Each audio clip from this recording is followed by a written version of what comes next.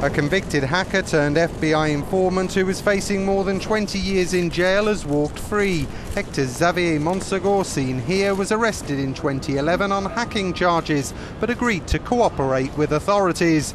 Inside the New York court on Tuesday, the judge praised the hacker, known as Sabu, for helping to foil at least 300 cyber attacks. Monsegur was sentenced to 7 months already served and a year's probation.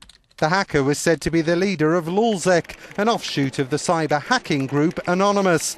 The hacktivist community is reported to have reacted angrily to the sentencing.